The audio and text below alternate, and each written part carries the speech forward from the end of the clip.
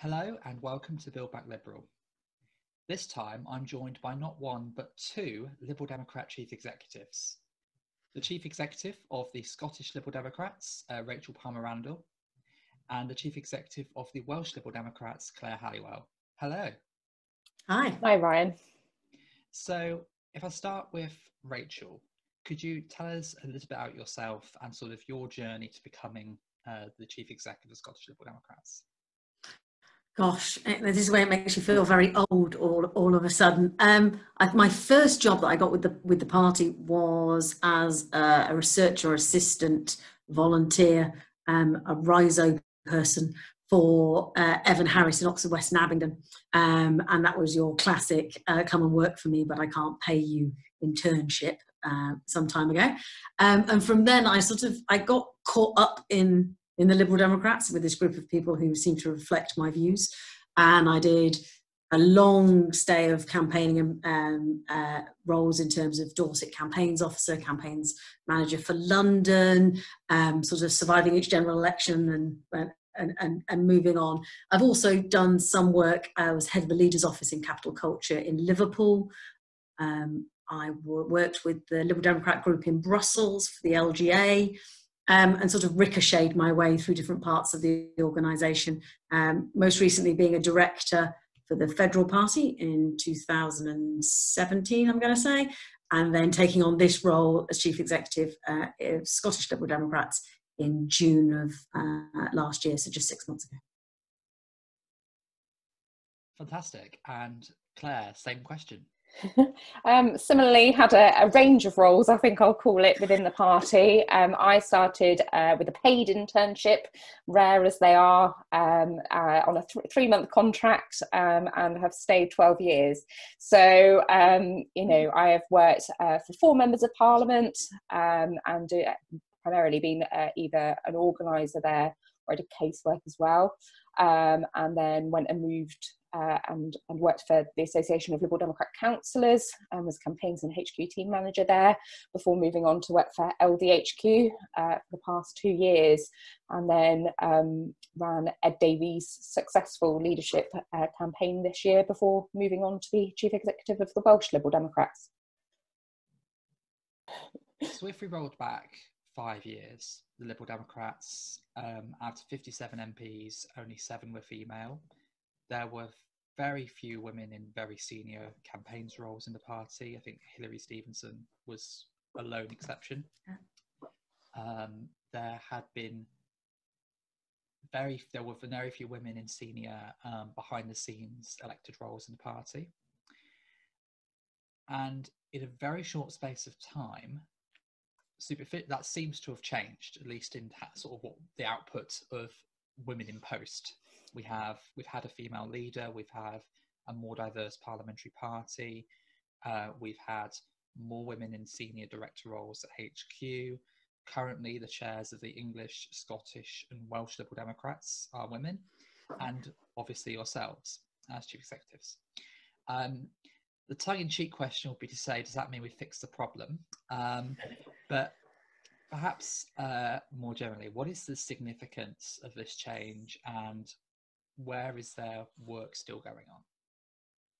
I think the tongue-in-cheek answer would be yes, it's all perfectly fine, and Claire and I are obviously the solution to whatever the problem initially was. I think probably for me it's about more continuous, sustained efforts on these fronts, and rather, Claire and I aren't in our positions, nor the chairs of the state parties because of our gender or because of some massive effort to try and change things. We sort of done these things, achieved these things. Other women in the party have done things despite the organisation, not because of it in lots of ways. So I think we need to build other pathways for other people, and that's race, gender, ethnicity, all sorts of elements, not just being sort of defined by ovaries. But I think part of this is about, you can't be, I think, a wallflower. It's very difficult in working environment, and if you're if you're not robust, if you don't have the network around you of other peers and people to support you, encourage you and tell you, yes, of course you can do these things, it would be very easy to falter. So I think we need better support mechanisms and more overt pathways to senior positions, whereas I very much feel like it's been this ricochet kind of ping-ponging, but just by chance finding myself somewhere, opportunity rather than concerted effort by the party. Definitely, I fully agree with Rachel. I mean, I think I'm lucky I've worked for a female parliamentarian, and I think I've also been represented at every level of government by a female, and I think that's really rare for so many people that actually I've never thought of somebody standing for elective office and being a female as being unusual. But actually, as you say, those behind the scenes roles actually have been at various points rare within the party. I have turned up to many a weekend away with fellow organisers, etc., and been one of the few female organisers.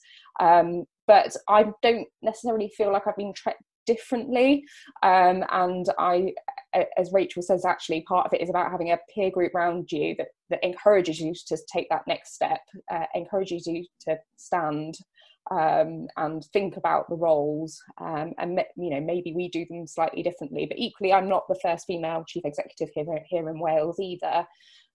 So it's just that not necessarily everybody realises those roles, and that actually, as you said rightly, that the state chairs and convener at the moment are females. I actually think that's probably not that well known within our party, and we've got to do a bigger job of actually shouting about that success and the difference that they're all making. I'd say, if I just chip in on that, Claire, what you're saying, I think we get, when we talk about gender in the party, we talk very much about putting bottoms on green benches and not what leadership looks like at all levels. So there's lots of women who work in campaigns for the charity sector but don't segue across to party politics. We need female chairs of local parties, we need female chairs of regional parties, and state parties is happening right now, but it's leadership at different levels if you want to change the dynamics of our whole organisation, not just Parliament. Obviously the party is not a monolithic organisation, it is a family, a community of different organisations and levels. But would you say the party is a good employer for women? Is it a place that is welcoming to women, or is it somewhere where we have a lot more to do to create a culture that is suitable, a good place for women to work? I think everybody's experience is ever so slightly different. I admit I don't have children, and I'm not married, and I think sometimes that actually my experience might be different than Rachel's, for example.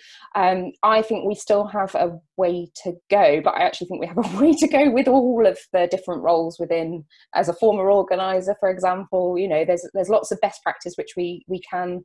That there is out there, but that's not being replicated, should I say, throughout the party as a whole. And I know myself and Rachel have tried to make a bit more of a concerted effort to make sure that best practice is shared. And I'm sure Rachel will talk about it more, but actually, I read a really fascinating article about Biden's campaign manager, who was a female, Jen O'Malley Dillon, I think is her name, and she'd spoken about actually saying to fellow staff members that actually this time is my time, and you're not touching it, because that's when I put the kids to bed or whatever, or I do this activity that I want to do. And I think sometimes we're too frightened at all, regardless of gender, of actually saying, stop, I need some personal time, I need some time away from the campaign. And I think we have a duty of care there to make sure that everybody's actually having that time away from whatever their role is. So yeah, there's more to do. And as you say, it varies, sadly, too often around the party. Yeah, I mean, I think this is the piece of work that Claire and I have been working on with Wendy Chamberlain, has been with her new role as Chief Whip, has been trying to have this sort of, when people say you're employed by the party, that's a myriad of different employers, and we know some managers are really good and amazing, and the people you always aspire to and think, my God, that was the brilliant person. Some people are just dreadful and don't have the interpersonal skills or managerial skills. So we've been pulling together sort of a best practice set of guidance. I mean, it's effectively a glorified Google Doc that all staff and managers have access to within Wales and Scotland specifically. So whether you're Alistair Carmichael's parliamentary researcher or you're Alex Cole-Hamilton's PA in Holyrood, that you're part of the Lib Dem umbrella, and that doesn't mean it's like everybody has the exact 9 to 5 routine and the one-to-ones and the contracts, but it says these are standards that we believe everybody should be employed to, and if you want to do a performance review, here's a template so you're not making it up, and if something's going wrong, here's another template for having those conversations. And we've done quite a lot of work around mental health action plans as well, to make sure that in the run up to the election, which we know is quite a brutal time for everybody, volunteers, organisers and campaign and candidates, is how do you look after yourself? How do you see the signs of poor mental health when those boundaries between work-life balance, whether you've got small children in the background and you're homeschooling, or you're alone in your bedroom in lockdown, how does that impact on you and how can we help? So tiny steps, but the report card would say must do better, but hopefully I think we're making some progress. And can I just add, I would say, like, actually, as both myself and Rachel have had so many different roles within the party, actually we bring that to the table, that actually we know what it's like to be a sole organiser in the middle of, in essence, nowhere, without the same level of support. But we're also aware of what it's like to be an LDHQ, and it really does vary massively, but we're also trying to bring in that parliamentary aspect to it as well, and I think that's hopefully will be a move forward for the party in more general terms. Implicit in that question is the idea about the party as an employer, irrespective of gender. As we say, there's a very variable experience. I think one thing I find particularly striking is how isolating many people can be in the party, with lots of staff working remotely in the field, sometimes without access to close access to managers or to people with experience in paid roles who can support them. So there's kind of the experience between working in Lib Dem HQ in London, between working for different parliamentarians, and working in the field is so varied. Yeah, very much so. Yeah, and we get that. I've been the lonely one by the riso, with not seeing anybody in the constituency office for days, vis-a-vis the camaraderie you get in LDHQ or Clifton Terrace. So this is a big election year for Lib Dems, although you might not have necessarily noticed it in many parts of the country, but we're going to be having devolved elections in Scotland, in Wales, the mayoral election in London. This is actually a year where there are going to be elections of some kind or other across vast waves of the country with significant impact on people's lives. Why are these, it seems churlish to say why are these elections important, because they always are, but what do you think is going to be significant about this set of devolved elections particularly?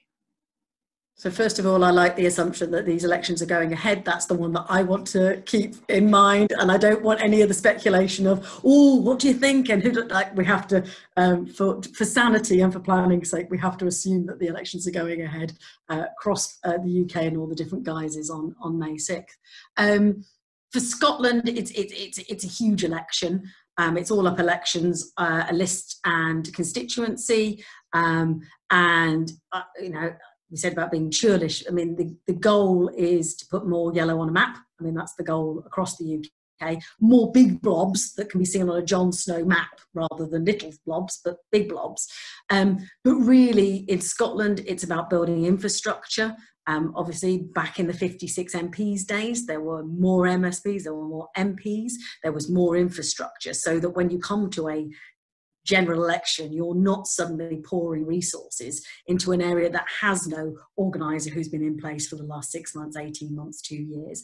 Like, they don't have the delivery rounds, that don't have the networks, that don't have the people. So devolved elections, whilst not necessarily on the radar of every Liberal Democrat in the country, are those pathways and stepping stones, those tier 2 seats that could be the next seats for the Westminster elections. And obviously, from a Scotland point of view, this is about attempting to prevent NUF2 and the breakup of the United Kingdom. And our members are very passionate about Brexit and everything that's just happened there.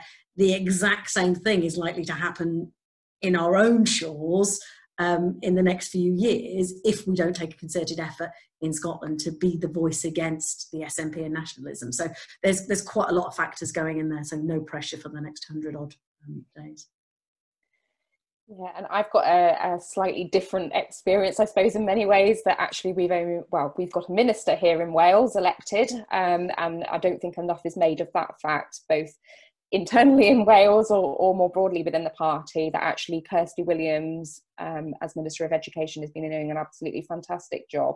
She moved quicker on so many decisions than those that, you know, in Westminster, and I think sadly our party will be put poorer for not having her elected after next May, but we only have one member of the Senate currently. So again, this is being used as a test of where we are as a party in Wales. How do we really rebuild, and making sure that we do have representation. We're using it a lot as well for how do we get those resources on the ground for thinking about 2022, which is when our all-out local elections are as well. So good showings next year could really this year, could really make sure that, you know, 2022 is also a success here in Wales. Implicit in what each of you have been saying is that these elections, a success isn't just more elected people at the end of it. That there is a wider objective wider objectives to just going from one Senate member to two in Wales, or, you know, increasing the size of our Scottish Parliamentary Party. That the election, that you want a legacy from this result that can be built on in a whole host of other elections in future. Can you talk more about what that looks like, and how important that is, and what what kind of things that might look like in what you're trying to achieve? If I go first, that's okay. Yeah, sure. So we're targeting, obviously Brecon and Radnorshire will be no surprise to anybody, but also the regional seats. So and that actually means that fundamentally a Liberal Democrat can do work wherever they live. Not only does this help in COVID times, but it should leave us with a legacy of deliverers throughout Wales, and not just in those areas that have been considered areas of strength. Now, I'm not saying we don't target. We're using an island approach, making sure that each area knows what its island is in its constituency. You know, where should it be focusing any activity? But actually, because for the regional seats they're a more proportional voting system, actually there is an advantage to, regardless of your vote, you know, your activity, actually it should all make an impact. And we're talking a lot, like they are in Scotland, about not just delivering everywhere once, but actually making sure that these islands have multiple deliveries to them, making sure that we're really going after the votes there. So to leave us with the legacy of what can we do in 2022 in those areas, because it's not going to be the first time that they've ever heard from a Liberal Democrat, or at least, you know, it won't be the first time that they've heard from us since the general election. So yeah, it's about using the resources we have and the people we have in certain areas, but also recognising that if there is a Liberal Democrat somewhere that wants to do something, actually we're giving them the resources they need. So there's a massive training programme, both federally here in Wales and through ALDC, and we're encouraging all of our members to take up that offer, learn something, and actually put it into action in their areas. And it's sort of going back to the pick a ward and win it, but we're trying to pick up regions and win them. So yeah, I mean 100%. That's exactly the situation mirrored in Scotland. The list system gives an opportunity. We don't have to be as high in the polls as you do for constituency seats. That gives us opportunity now. We'll also have the training programs to again give people upskill people irrespective of where they are. And oddly, an upside of COVID is an ability to be able to have more people engaged online in doing training like ALDC, federally, the bespoke stuff we're building in Scotland. So it's about building that infrastructure, because I think if we look at the membership in Scotland particularly, it hasn't boomed, but it hasn't bust. It's steady, but it hasn't grown. And there's obviously a massive opportunity to grow, because lots of people are, many hundreds and thousands of people are members of the SNP. So there is an opportunity for us to grow, but it's trying to build outside of those castle areas and build them out. So again, like Claire is talking about, our structure is one about finding 2022 targets and ensuring that they are the places we are targeting with literature this year, so that we build up a slow sort of a community politics, but at a much more wider regional level. So yeah, that's the hope and aspiration. I think this ties to a sort of a long-standing irony in that the Liberal Democrats are passionately in favour of proportional representation, but have perhaps historically not been the best at fighting elections that are proportional, with the exception of the most recent Euro elections. We've tended to do worse in elections with an element of proportionality than we've had in terms of like vote shares we get in Westminster elections. So the fact that you're trying to adapt tactics that are suitable for that, I think, is really, really valuable work, because I think we need, as well as how it can benefit the long term of our parliamentary elections, we just need to be better at this kind of election.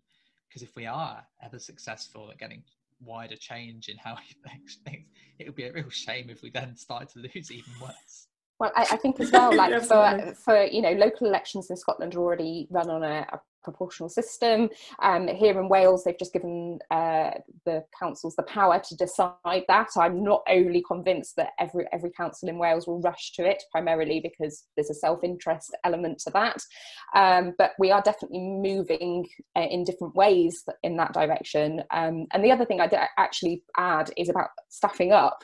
You know, lots of people are discussing about, you know, oh, well, we need more staff and stuff like that. And Wales is a prime example. You know, we've gone from 2 members of staff to 8, which is a significant difference. Lots of those are part-time, not everybody's full-time. But actually, if we take out the staff members, what happens then? So a lot of the work that I'm doing at the moment is making sure that we are, should our contracts, etc., not be extended, that actually there is a lasting legacy here of activity that members can do. They've taken on the challenge of running a regional campaign, and making sure that we're working more closely with volunteers to ensure that they've got the skills. Should the staff member be removed, it won't all come crumbling down. Yeah, and I think picking up on your point, Ryan, there as well about, you know, we often advocate for something in an electoral sense and then sort of miss the step on how we actually achieve that thereafter. And I think we do need to upskill, and I think that's where we need to have the opportunity to be able to just pilot some stuff, try some things, dare I say fail at some stuff, because there's always the big bang moment, which is a general election, where you sort of, at that perfect moment, a bit like a parliamentary by-election, all the money comes in and you get a message and you get people and it all comes together in a beautiful crescendo, and it either works or doesn't, and history tells us right now it doesn't, and it falls away again, and then we start again. And actually having a continuous cycle of piloting, trying. I'm not suggesting we use the good burgers of the state parties as guinea pigs for the Liberal Democrats, but we, you know, there are some things we could try out. We can do some things, and then we can say, go back to donors, go back to stakeholders, and say, yeah, you said that. Our experience says that doesn't work, but I tell you what did work, it was this. And that might be mobilisation, that might be membership recruitment and retention, that might be community politics campaigning or STV voting on a list system. It could be anything, but there's a real opportunity that and a gap that we need to fill, I think, in terms of being less risk averse. How can we as a party get better at this kind of long-term thinking with our campaigning more generally? I think there does seem to be a lack of sustainability to lots of ways in which we do go about our campaigning.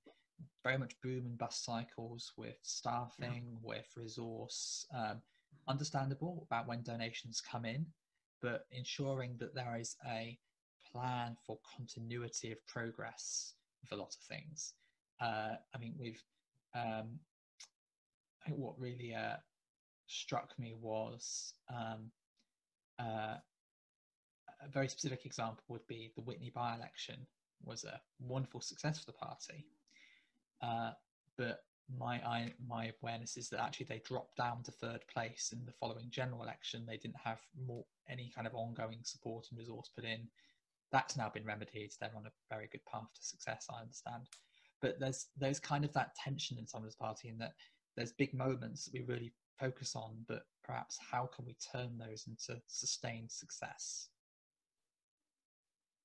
Yeah, I mean, if life was just one constant, glorious parliamentary by-election, I'd be oddly happy, because that's when it all comes together. You get all your best colleagues together, you get everything all together, the best candidates, you get the best people together, and the whole party mobilises. It has one single focus, one single objective, and it executes it brilliantly. Right? So I would oddly like that. I think it's about, just training. I think we've all talked to ourselves. We all know, if you've been to any ALDC training or any federal party training, it's like looking at elections as a continual cycle of election, and it's not just one election, it's a series of thereafter. I think probably the people we need to educate most, I don't think we do that federally. I think we're trying to, and there's more coordination, but there is still this always perception, and we've done it, Claire and I have done it in LDHQ, where your eye is only on Westminster, your eye is only on Parliament, but also there's an opportunity where we can teach the donors about what the significant milestones around the way are, because what does the parliamentary party look like if we've only got members from England? We have to have members from Wales. A quarter of the parliamentary party happened at this moment to be Scottish. If we want to go back to 56 MPs, then we need to have more Scottish MPs. We used to be in coalition in Scotland. So we can get there, but it's about educating not just the sort of the activist public and our donors, that it's not just a one direction focus, and explaining why they're important, and not just give us your money now and you won't have any for the general election, but explaining what it looks like, how that builds credibility, how that builds us. Kirsty doing things on education has a phenomenal impact. Willie being a really well-known leader for the last 10 years in Scotland gives us credibility in Scotland. There's lots of different things we can piece together, but it's this glib thing that I call one team, one dream, which we don't always live as an organisation, and with one single objective, which is putting yellow on a map. I don't have anything to add. I fully agree with Rachel. I mean, I think using those as, like, the elections, the devolved elections and local elections are always milestones for testing and for seeing where the party is at. And I think sadly too rarely we've used them as those. And actually we have a great document in the Thornhill Review in that, that tells us some of the lessons that we need to go away with. And I really do hope that, I know here in Wales, part of my job is making sure that we're being held accountable to that document, and how are we implementing it, and how are we seeing each election as important in its own right, and making sure that we're putting the resources on the ground.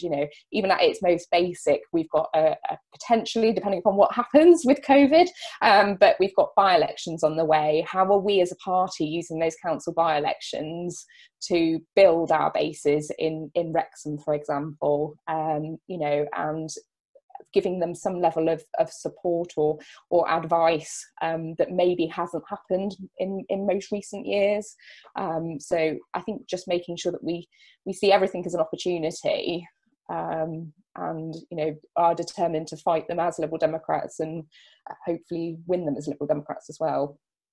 I would just also add finally that actually the Scottish Party and the Welsh Party have recognised the necessity to put structures in and have CEOs responsible for building sustainability. Most as Claire and I would like to go and play with lots of campaigning, we do need to keep an eye more on the infrastructure, the money, the people and the membership. And that's the recognition of the state parties that if we're going to get to one goal, the state parties need to raise their game as well. I think from my own experience, I spent time as a PPC, and the model that as a candidate you're always aspiring to are the Lynn Featherstons and Norman Lambs of the world, who took somewhere from nowhere and built it up steadily over time.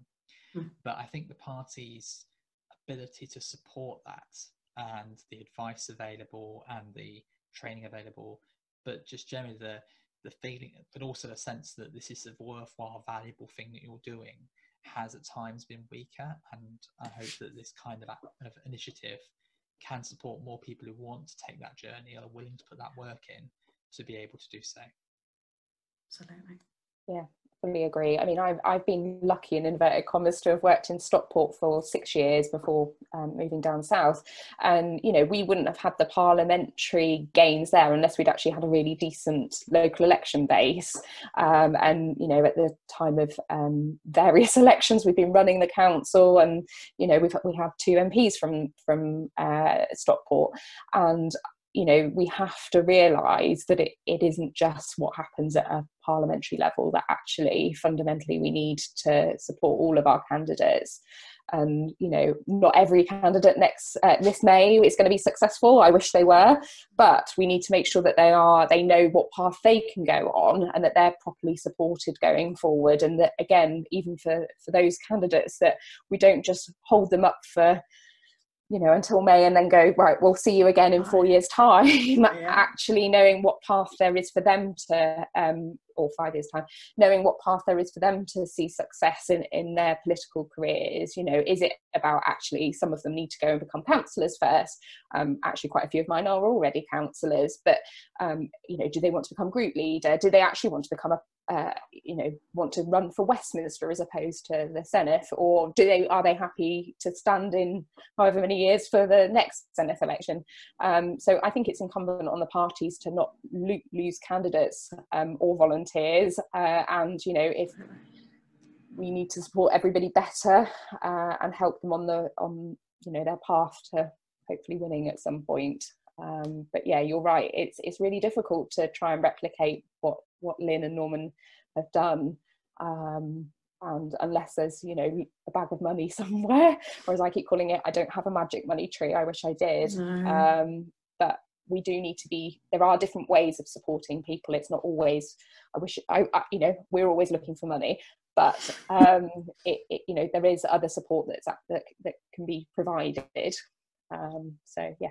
I think, yeah, it's sort of difficult and sort of think about long term. So an example that strikes me is that myself and one other person, Emily Firmer, were the only people under 30 to get more than 10% in 2017, and neither of us were standing in 2019. So sort of sustaining people who are wanting to progress and do things in the party, to feel supported, to be able to carry on, that is an ongoing challenge. I hope that we can do better with it. And it's the same with staff. Like myself and Rachel wouldn't be sat here if various people along the way had encouraged us to stick with the party and you know, keep going. And actually, there's always that slight brain drain when staff leave, and it's often, you know, such a shame. Not that people shouldn't look outside the party, but actually, you do need some level of knowledge and experience. And we have to recognise that with staff and candidates and volunteers, that actually there is value in having experience too. Yeah, absolutely. I think that challenge really stood out in 2019 when the party did suddenly have an opportunity to do very well, was trying to make the most of that, and found that it couldn't get access to the staff it needed because it had lost so much of that infrastructure, of the relationships of people. And actually be able to bring in skilled people quickly is very difficult. There are only so many people out there who can do what you do, and it does take time to learn all of those things that you've learned over that time. So how we can support people to have sustainable careers, either in the Lib Dems or adjacent to the Lib Dems, where we have that talent pool that we can always draw on, is also, I think, a key ingredient in long-term success. Without having to have the same sort of, you have to stay here for 12, 20 odd years in order to get any successful progress. So there needs to be that constitutional and continual institutional knowledge that comes through. So it doesn't mean one person, you rest all your responsibility on one person who you now have to be brilliant and have to now do another 10 cycles of elections in order to move forward, but that we have a cycle and a group of people that move forward continually. I think that's really crucial. So in this series, I've asked the same question to everyone I've interviewed. It's sort of hard to ignore the big political event across the Atlantic. We had a US election, and the US election is kind of the gold standard of all campaigning in terms of the sheer amount of money and resource that they have to play with. They have, when we talk about budgets in the thousands, they talk about things in the millions and even the billions of dollars. So as avid campaigners, you will have watched closely, I'm sure, lots of things happening over there. Is there any sort of, what would be one lesson or idea that you've seen or that you would like to take away from that experience that we might be able to learn from as Liberal Democrats? So obviously we're speaking to you just a few days after what happened in Georgia, and I think we can, while some of it is not replicable, we're lucky in many ways. We don't have to worry as much about registration, but actually Stacey Abrams has taken a decade to get where she's got, and I think we have to realise that not everything can be resolved within a single electoral cycle, that's taken the mass mobilisation of many volunteers, and I dread to think how much money and how much time and resources, but I think how they have managed to do that and kept very focused on that Georgia will be blue is actually something we need to learn and not just go, well, they didn't win it within one cycle. Actually, we need the longer outlook, and we need to think about those, like we were saying, milestones for how we get there.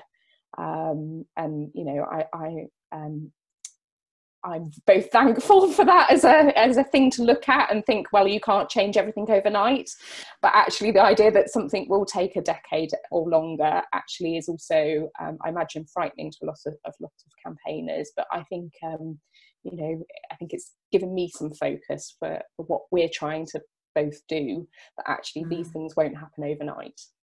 Yeah, I totally agree with that. I think, and hopefully there'll be much more information coming out in the weeks. I mean, it's only kind of 5 days or so since that result is. I'm not sure it's even technically verified, but we won't go there right now. I mean, I think hopefully we'll learn a lot more lessons there. I mean, I think the thing I think about the Biden-Kamala Harris campaign is the same as Claire, really, from a mobilisation point of view. I'm really very interested in how they utilised Slack to mobilise their organisers. I was reading an article about it a couple of days ago and realised that I don't think we're going to get 200,000 activists in Slack in Scotland this May. I think that's unlikely.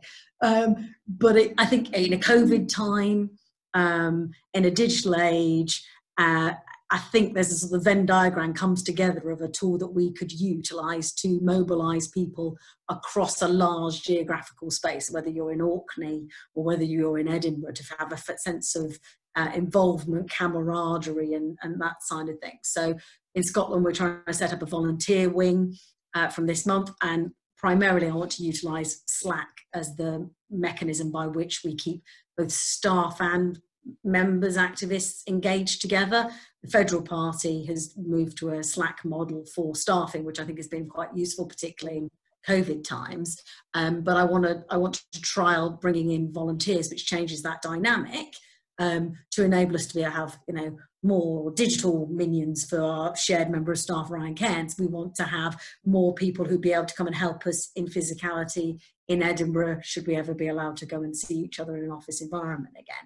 So the Slack tool, some of it I don't think we can implement in the same way that they did in America, but I think there's little tidbits that we can take that would really help member mobilisation engagement. I think that's a really key learning point from the election. I think particularly your example, Claire, there's been, I think I've seen on Twitter some emails that Stacey Abrams was sending to the DCC in 2010, 2011 about, I want to put together a 10-year plan.